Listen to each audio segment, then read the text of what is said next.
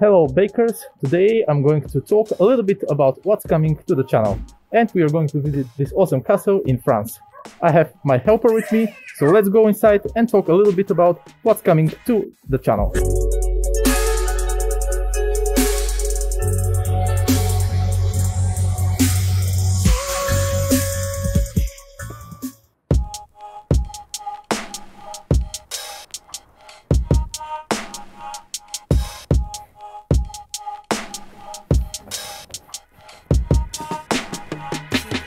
First thing that I've been working a lot is to scan assets.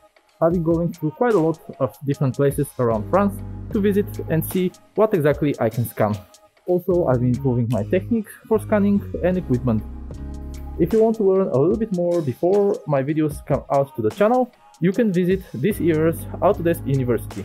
I'll put a link down in the description below, so you can check it and see what exactly I did and how I scanned some of the assets from this castle and created a whole scene.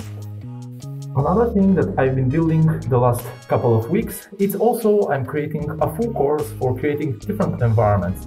I want to help you more becoming 3D artists and especially becoming environment artists and doing more things for games.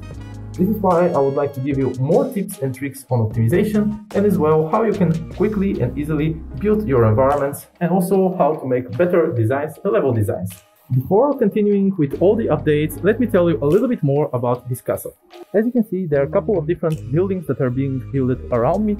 There's a part which is from 13th century, also from 15th, and some more recent ones from 19th and 20th century. This is a private castle that has been given by the last owner to the government and open for the public, so everyone can visit it and see it.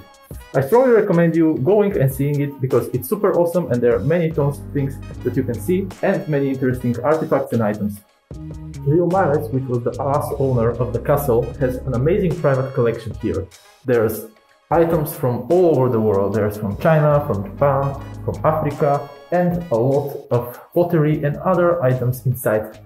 And also their placement is being arranged and decorated by him and not moved ever since he died.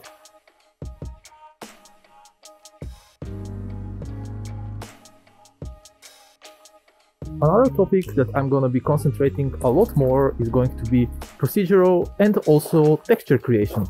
It's very interesting for me how to create different types of textures, make them tileable, and also how to create some procedurally generated ones.